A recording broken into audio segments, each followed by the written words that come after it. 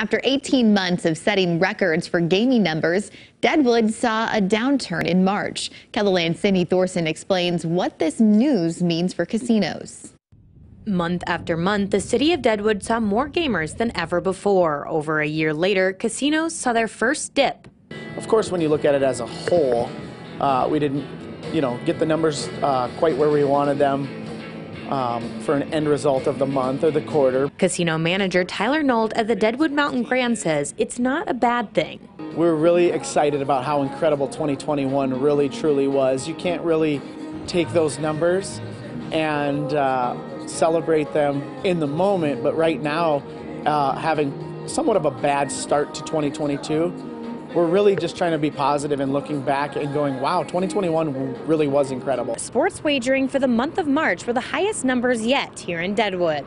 We knew that March Madness was going to be good for Deadwood and sports wagering, and we were just a little bit shy of doing $1 million in sports wagering, $975,000, and so we were just very, very happy with those numbers. Mike Rodman with the Deadwood Gaming Association is hopeful with summer tourism coming up that this downturn won't stick around. We still think there's more upside. A little hiccup in March, but what we're hearing is that hotel reservations look strong for this summer. We've got a lot of events. We think that there could be some upside again yet for 2022. In Deadwood, Cindy Thorson, KELOLAND News.